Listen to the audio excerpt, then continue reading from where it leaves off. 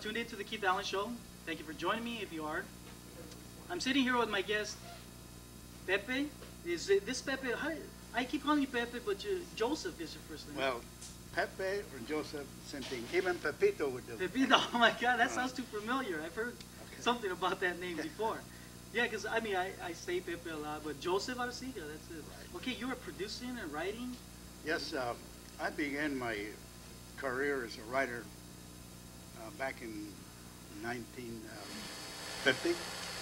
I came from Mexico City. I was able to learn the language sufficiently well to write in English, and it led me to publications such as the Los Angeles Times, the Herald Examiner, excuse me, and here I am writing plays. But this is not the first play I've written. I've written two others which were produced by the Scorpio Rising Theater, by the Plaza de la Raza company. And at that time, I founded the Barrio Players Foundation. So 3 years ago, I saw a picture of Lupe Valez in a special edition of Life magazine.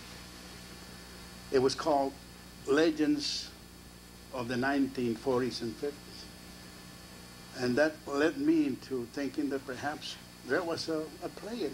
And I began to do research and more research, and eventually I came up with a good story.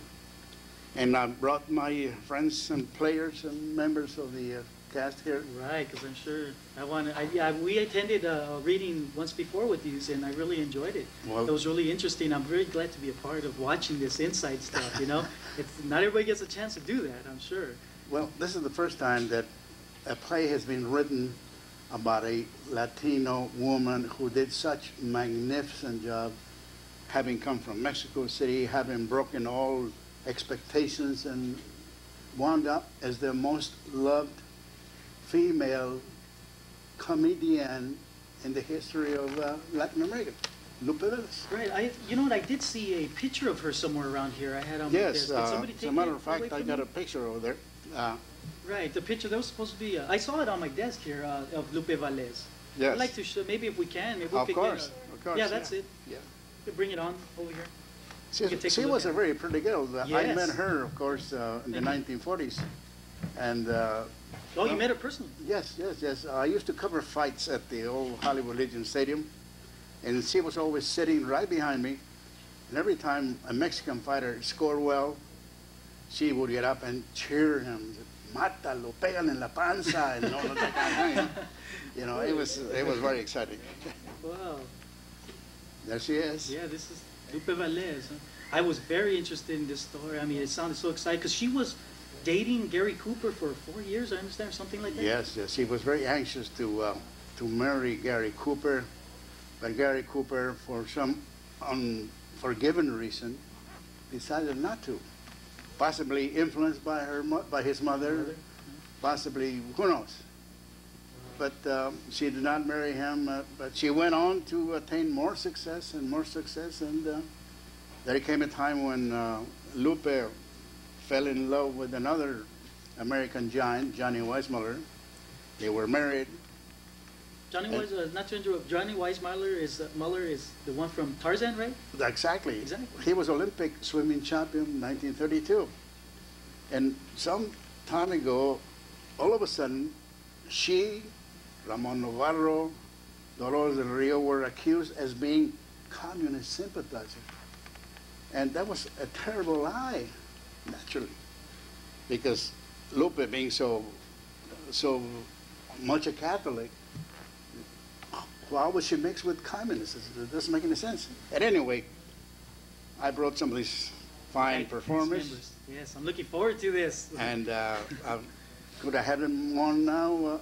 Yeah, well, what we're going to do is we're going to take a short break, and when we come back, I'm going to have Karen Ironside. She's going to open up and do the introduction of what's going on with the play, right? Wonderful. Okay, wonderful. So we're going to take a short break, and when we come back, we're going to have that for you right after this. Jobs telling people to buckle up. Yeah, it seems just like yesterday. Buckle up, baby, buckle up. Next. To buckle or not to buckle? Next. The band. Next. We are never going to find a safety belt spokesperson. Let's get buckled! Yeah, we've helped save thousands of lives. But some people still don't buckle up. So let's hit it! You could learn a lot from a dummy. Buckle your safety belt. Okay, we're back.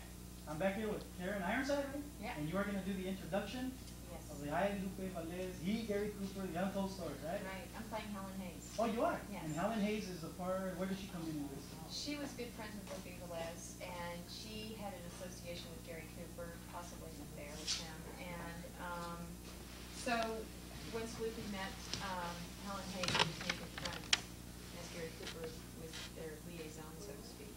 I understand. Okay, yeah, it's probably, yeah, I bet you, yeah, I understand. They're probably lip reading us right now because the mics are over here. Let me have that mic over here. Excuse me, I'll be right back. Okay, so these things do happen. We are live today, and we'll be airing later on tonight at 8 p.m. Okay, like we were saying, Karen Ironside is here. She's going to be doing the introduction, and she is playing Helen Hayes. Helen Hayes, who is, or which is? She was good friends with Lupe Valez and had an affiliation with Gary Cooper, and that's how Lupe and Helen Hayes met each other. And Helen Hayes narrates the play and has a few scenes with Lupe and Gary in the play. Okay, now this is just a little bit, and this is the introduction. I'm going to let Karen go ahead and introduce. Two things at once. Yeah, right. Imagine that. And I'll be right over here. Okay. Okay. Hello. Hi. I'm an actress, and my name's Helen Hayes. 3 years ago, Life magazine published a special issue titled Screen Legends of the Past. There on page 42, the picture of a dear friend and intimate, Lupe Valez, appeared. We first met at Metro-Goldwyn Studios at the beginning of a sensational career. Loved by moviegoers in America and in the Spanish-speaking countries, Lupe had come to Hollywood in search of success. What she accomplished was phenomenal. She had come wearing a crown which proclaimed her Queen of Burlesque, Mexico City, a city of antiquity, one which I came to love and respect. Lupe's story begins as she stands outside LA's Union Station on arrival in Los Angeles. She crosses historic Olvera Street Park, enters the 200-year-old Plaza Church, then waits for the arrival of Rector Father Olivo, his office. Okay. That's the whole introduction, right? Yeah. Okay, great. Thank you. Okay, well, that was Karen Ironside with the introduction of the Lupe. Oh, wait, let me see. Where Right is it? here. I, Lupe Valez, he, Gary Cooper, the Untold Story, and I'm going to take a short break, and when we come back, we'll be going to the second reading, and right after this. He protects all living things in the forest. But he can't do it alone.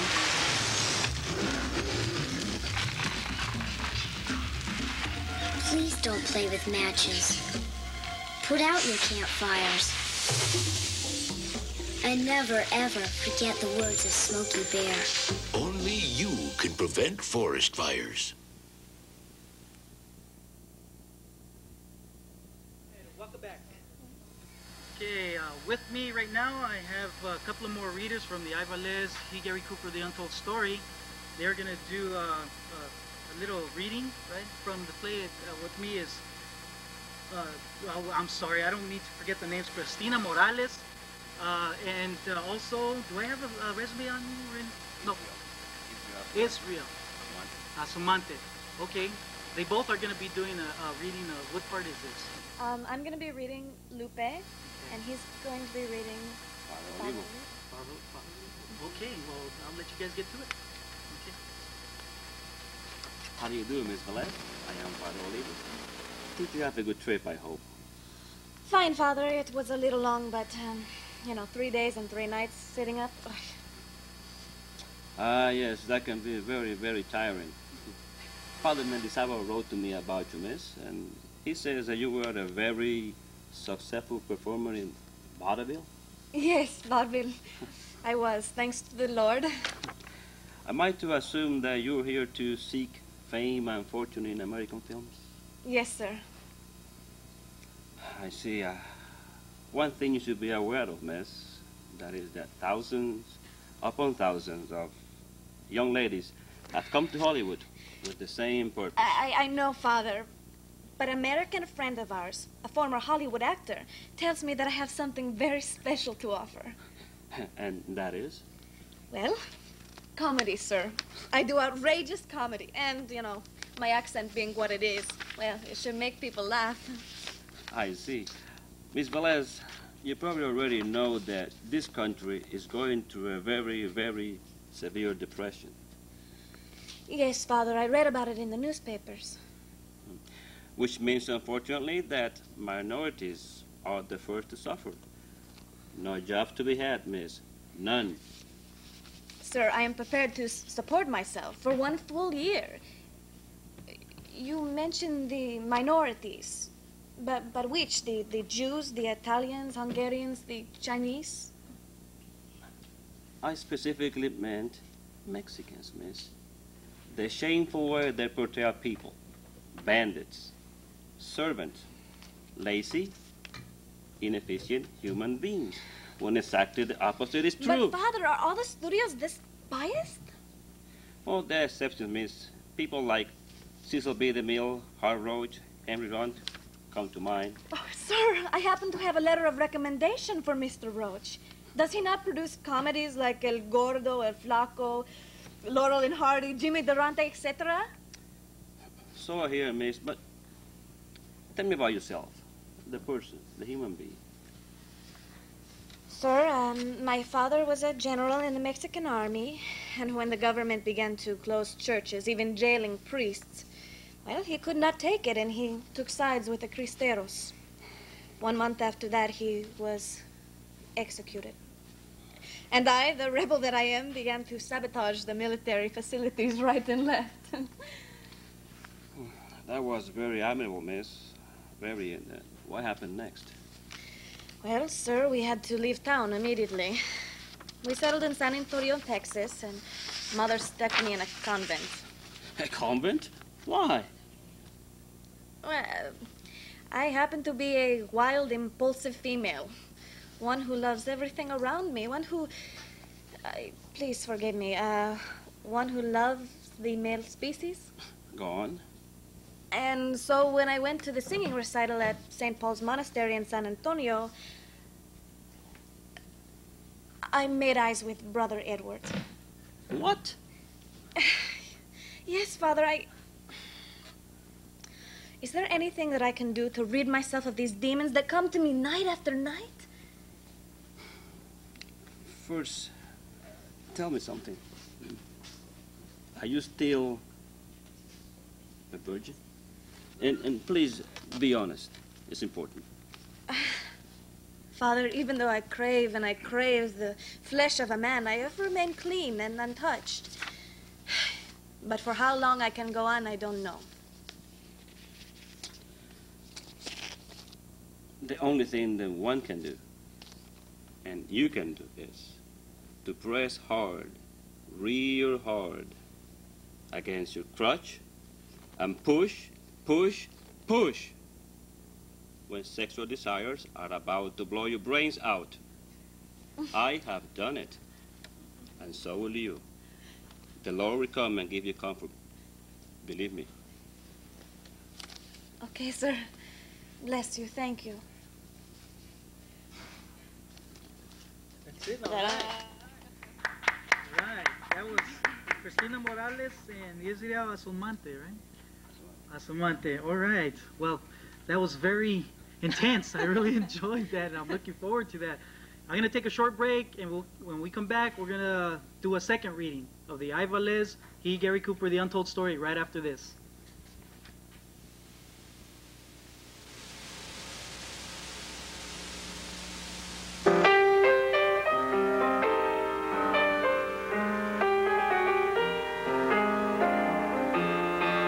This is Tito Puente, born Ernest Anthony Puente Jr. in New York City on April 20th, 1923. A bit. Okay, now we're going to have a second reading from the Lupe Valez, He, Gary Cooper, The Untold Story with Cristina Morales and Ruth Ortiz. And they're going to do a reading for you on what is this going to be about. This is the scene in between Lupe and Gary's mother, Mrs. Cooper, and she will be reading Mrs. Cooper, and I will be reading Lupe. Okay, have at it. Well, I have read in the papers that you kept yourself quite busy. Well, yes, Mrs. Cooper. That is the nature of the movie business. Either you work or you don't. Yes, I suppose. Anything else you do, Miss Valez? Charities, etc., etc.? Actually, Miss Cooper, I help out at Father Olivos at the Plaza Church at Alvero Street. Some of his little orphans, the Mexican orphans, they do need so much help. Of course. And you, Mrs. Cooper, what do you do? Oh, keep house, a little social activity here and there, keeping up with what the newspapers, columnists have to say about Hollywood. Oh, that. Miss Valez, don't tell me you don't keep up with what they have to report. Mrs. Cooper, I have come to the conclusion that they are nothing but gossipers. In Mexico, we have a name for them. Oh? Yes, we call them embusteros, liars. But isn't that too harsh a term for respected reporters? Mrs. Cooper, I have read what they said about me, the things that I do, where I go, whom I see, and I could spit in their faces. I see. Oh, Gary tells me that your whole family lives in Mexico City. True, Mrs. Cooper. And don't you find it difficult being all by yourself? No, ma'am, I don't. And do you know why? Because Gary, your son, provides for me all the company, all the affection a woman wants or needs. Speaking of Gary, Miss Valez, it is my understanding that he's moving in with you, and if so, why? Mrs. Cooper, that is my business. Perhaps, but what if one of these days you're tired of him and then you decide to get rid of him? He's not anybody's toy. Mrs. Cooper, just so you'll know, Gary and I expect to be married in December. I love him. I love him, and I'm not going to let anything stand in the way of our happiness. Miss Valez, let me tell you, I have read on you and will, with all you can keep with him from getting hurt, and there's a promise.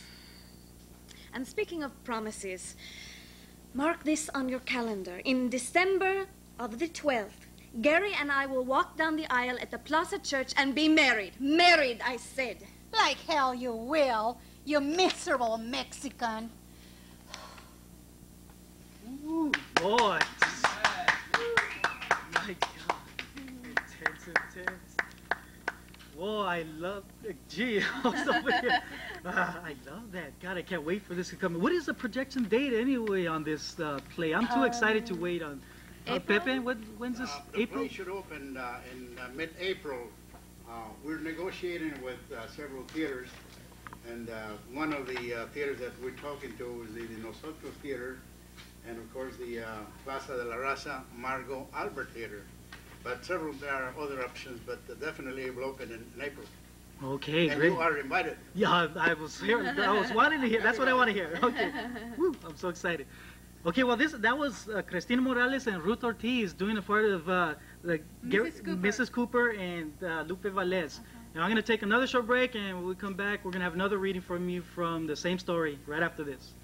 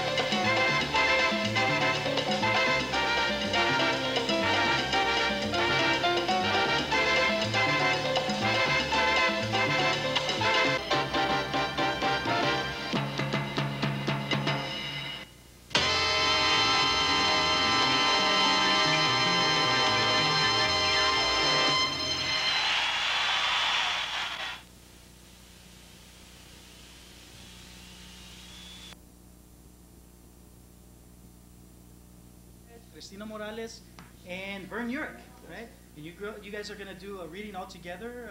What is, set this up for me, what this is going to be about.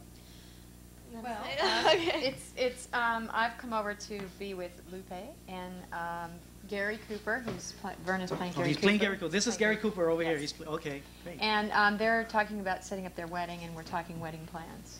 Okay, good. Unless you have anything to add. Oh, we'll see right now. We'll let them get busy, and you'll see for yourselves. Okay. Well, back to business. What's the latest in the Lupe Valez Gary Cooper drama? Helen, yesterday I talked to Father Olivo, and he asked me if we had finally settled on the time. The wedding, I mean. What do you think, Gary? It makes no difference to me. No, darling. We have to finalize the arrangements. Anyway, I told Father Olivo the wedding would be, held early. And that way the guests could have plenty of time to go home and dress and get to the church before you and I walk down the aisle. What do you think? Sounds okay to me.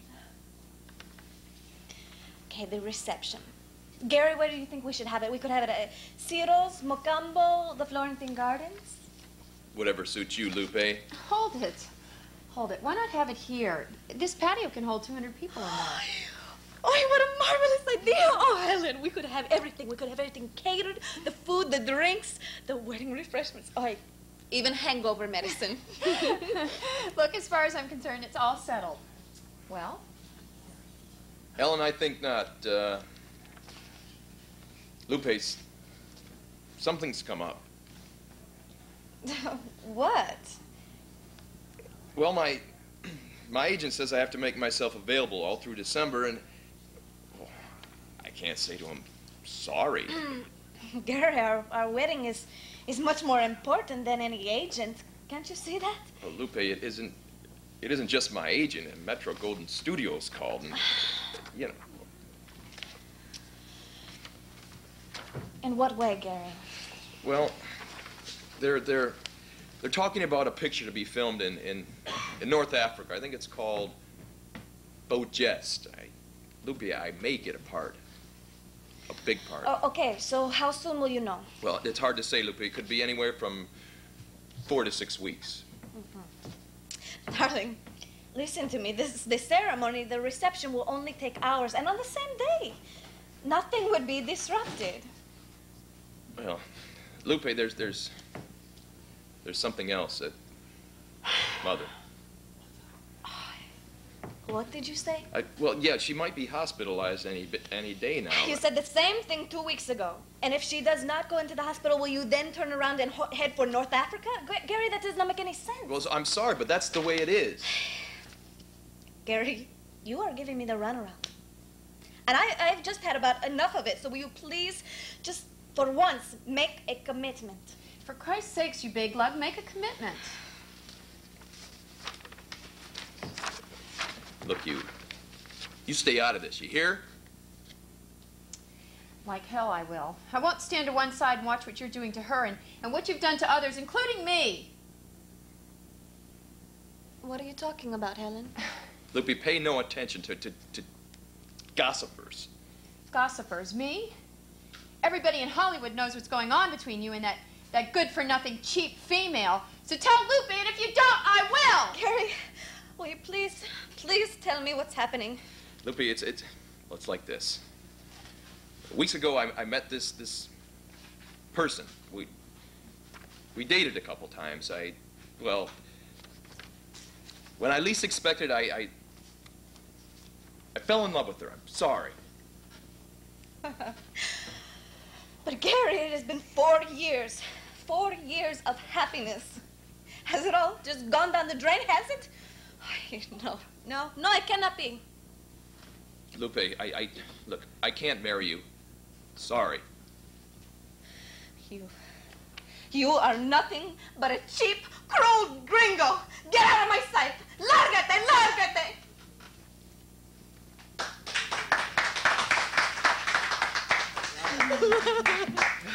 Great, excellent. Golly. It's too convincing. Even with, are you guys gonna have all these costumes and everything with this stuff? I think so. Well, we're just in the preliminary stage. This is the very earliest stage that we're getting together. We've all just received this copy of the script. No rehearsal. So you guys are cold turkey stuff. Cold turkey. Oh my God. We're taking it step by step, and we're receiving the script later, and we take it one brick at a time to build a house. Man, if these do it that good just from a cold turkey shot, well, I can imagine it's just gonna be fantastic.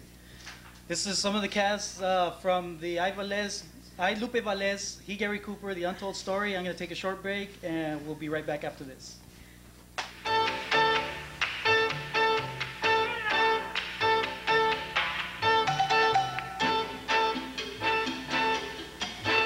Tito's artistic activities have not been confined to the studio and the stage. In recent years, he has appeared in several films.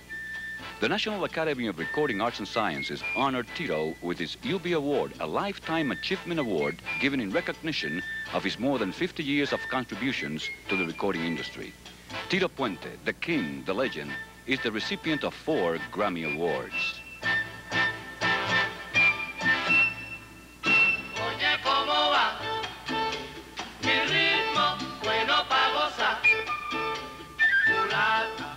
The most prestigious award that you can receive from NARAS because it gives you the recognition as a great musician or artist, vocalist, or instrumentalist. And this gives our music to a lot of recognition worldwide. I won 4 Grammys and 8 nominations. That took me a long time, naturally, and I've been working hard at it.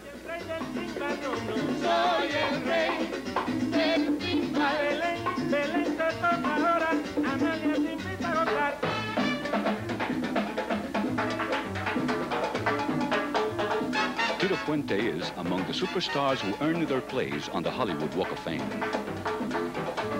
The Walk of Fame, a Hollywood star. Yeah, I got one there.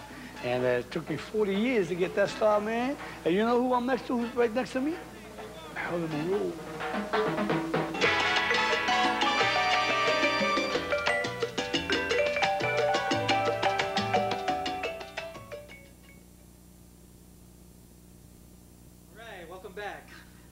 That was Tito Fuentes. I recognized him. Anyway, well, welcome back up here with me, Pepe. And that was the players or the cast that you were watching a little earlier were Vern Urich, Christina Morales, and Karen Ironside, which did a marvelous job up there. Well, they are great performers, and when we open up, which will be in April, I hope that they get the hand that they deserve because they are terrific performers. And it was my fortune to have found them through phone calls, through the cooperation from nosotros, and because I saw Christina Morales perform one night at the Nosotros Theater. It was a show written by Linda Gallegos, and she struck me as being a very extraordinary performer. And I said to Ruth Ortiz, will you send her over and so I can talk to her? She came over and she floored me. She did. And this was the Maggie's Madness play that has been on. Christina, is it done over with now? What's going on with that? It is over with. In March, they may bring it back. It may be only for producers, but they may open it to the general public as well. Right, because I understand we're trying to make a sitcom out of this this play, right? Which I would, highly recommend this. Yes, play because to be it's a well-written play, right. And besides, it's written by a woman, and that should help.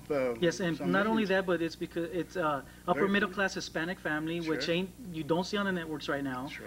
And which we do need to see, sure. Because I would really like to turn the channel and see sure. that. And sure. I feel it's a part of my culture on TV, and sure. that would be great. Yes. And okay, so the projection date that you were looking at right now for your play is sometime in April, right? April, yes. Okay. Maybe a little bit because of theater availabilities. We're trying to negotiate with the First Stage Theater, where, by the way, they did a short, condensed version of the play. That's the First Stage Theater on Hollywood, on Franklin and Highland Boulevard. But we're negotiating with 4, and whoever gives me the best deal, well, that's where we'll go. That sounds fair. But so, yeah, go ahead. No, I was going to say that sounds fair because I'm by sure. the way, we are looking. Barrio Players is looking for possible associate producers or investors. We have certain funds available, but we will welcome any investors as far as the play goes. It should run for at least a minimum of 6 weeks. Could be 8, 10 weeks, depending on how the people perceive the play. Mm-hmm. Okay, now how would they get in contact with you or whoever they need to speak with? Let me give you my phone number. Okay. It's 818-766-1066. Okay, and this is will they speak with you? Yes. Okay, with yes, Pepe Arciga. Or Joseph. Joseph Pepe Arciga. Okay, yeah, because I keep. All right, and then okay, what else? Let's see, what else? This is you gave me this because this tells a lot about the play, right? Well, yes, it does. Yeah. I leave it in your hands because who knows? Maybe you'll invite us back for another reading. Most definitely, of course, All Joseph. right. Especially. Another reading that he would like to do. We have time for another reading. I don't know if they came prepared for any more. I don't. They just the person came, that I had in mind did not show up because work commitments. Maybe they could get up here and just let their attitudes flow out. Well, I don't know. Well, we have another scene in case you people have time. We'll do it gladly. I don't. Could you guys? Okay. Well, yeah, we're gonna take a short break and we'll come back. If we have something set up for you guys, you'll see for yourselves, and I'll be right back after this.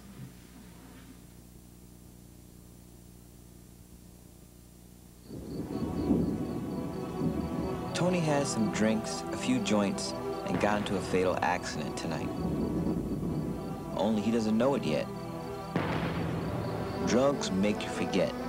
And if you forget how risky sex can be, you could catch the AIDS virus and not know it for months, even years. AIDS, another way drugs can kill. All right, we're back. Just tuned in, you're late. Oh, I forgot to mention to say hi to Javi. Yeah, I almost forgot. Hey, Javi, how's it going? How are the kids? Fine? Great. I was helping Javi last night with his alarm and everything. He was trying to set it up. And congratulations, he's going to be a father-to-be sometime in October, right? Well, I just had to get that out. So I didn't forget.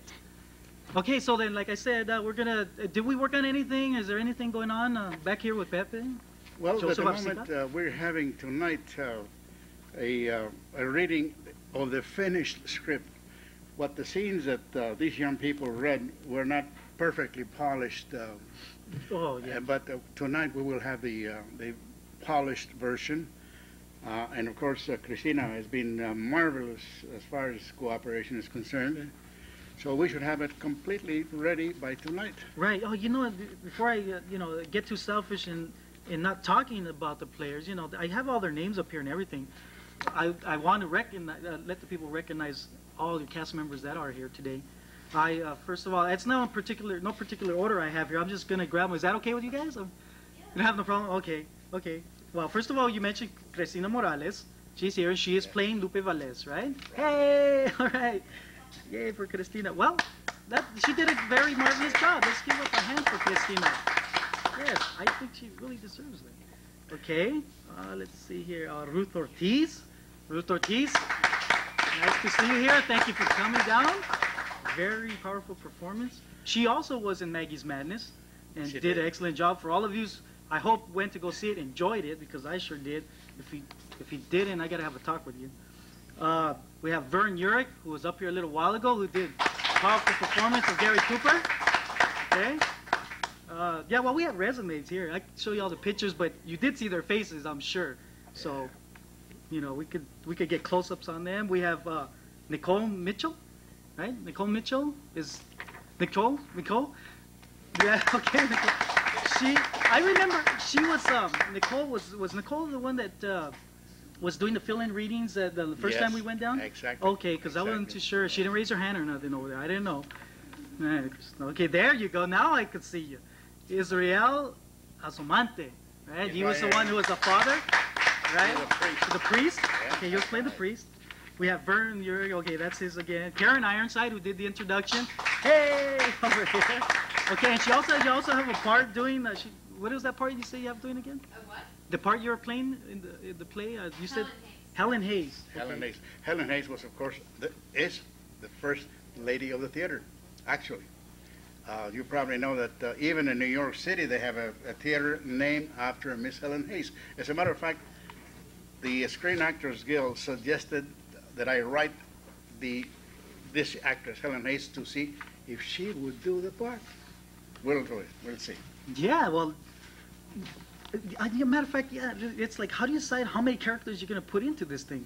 I mean, it could go on for, yeah, I would think it would go on for ever. I mean, to find out all these people that she knew, and how do you figure out how many cast members to play or to cast into this production? Miss Heather Zimmerman, who has been appointed director of the play, could not make it here tonight, but she will have the final decision as to how many characters will be included. But roughly speaking, there will be about 7 males and 6 females, roughly.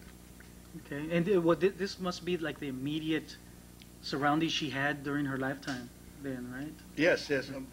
The play explodes not so much her career as a professional, but her activities in Hollywood, how she was persecuted to some extent, and she had gone through hell in order to reach stardom. She was an admirable woman, and was she a comedian also, right? She was a comedic actress. Yes, she came from Mexico City as a queen of vaudeville, as a comedian, and she could hardly speak English. But when she came over here, she studied like I did, and she did everything to become well accepted, and she hit it big. She did about 25 feature films. No Latino male or female to this day has ever done what she did. So that's what it makes it a very interesting. Very interesting. Choice. Exactly. Yes. That's what I always look forward to. You know, it's sort of it builds up the excitement. My excitement to go see this thing. Which is, are you projecting there at Nosotros, or like you said, maybe, or whoever gives you the best bid, right? Well, yeah, whoever gives us the better deal, because some theaters are already booked, like the Gallery Theater. I stopped to see them this morning, and they're already committed until October. But some theaters are available right now, but who knows, 2 months from now, they will be. Mm-hmm. But in order to get a commitment from a certain theater, I will have to come up with a certain cash deposit, and we're in business. Right. You know, I know one of the, somebody in the audience over there had mentioned to, I don't know, say something about the person. What was that you said against the one of the glasses over here? You mentioned something about, in the break time, about to have them talk a little bit about themselves. Oh yeah, their goals, right. Well, obviously, I think this is their goal right now, right? Why don't let me suggest, why don't you bring Cristina Morales, because she should. She's the main character. Go ahead, Cristina. Yeah, why don't you join us here and join me here, right here, and talk about your past? Yes. Cristina Morales. That's right. That's right, because you're the main character. You should have been up here. That's right.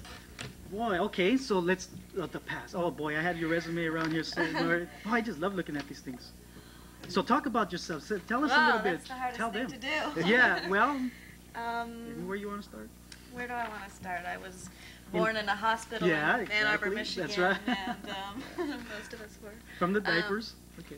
Yeah, my theatrical experience, I've done mostly stage work. Wait a minute, I see leads here. It says leads, Julia, in the film. Yeah, those were independent film roles, and so I haven't done a whole lot on the screen. For the people out there that don't know independent film role, what does this mean? They're not the big producers, you know. It's not a Paramount film. Or I see. So some of them were like college productions or recent college graduates, that type of. But still, it's just as major as anything else. Like, I mean, anytime you have to get up there on the stage and do something, right, you can't. It's still difficult. It's hard to put, a certain level on the performance of that. I mean, no matter where you perform, it's intense and it's nerve-wracking to get up there in front of all these people. Right. So. During the audition that we held at the radio station KPFK in the Studio City, let me go back a little bit. I put an ad in Ramalog magazine and many people showed up. Okay. But not one of them showed the professional capacity and the el corazón and this kind of a part. And she has that corazón, the feelings and all that. Okay, yes, I'm sorry to stop you right now, but we are running down on our time right now, Joseph. So what I wanted to do is tell the people I thank them for tuning in today and for watching you all here, the cast and the director-producer of the Valez, the Gary Cooper Untold Story. And we're going to say our goodbyes right now, and we'll be, thank you for joining me today, thank you. Cristina Morales. And we'll be seeing you next week on Monday at 2:30. Until then, ciao. Hi. Give a hand to all the cast members. All right. Okay, let's. Thank you, buddy. Yeah.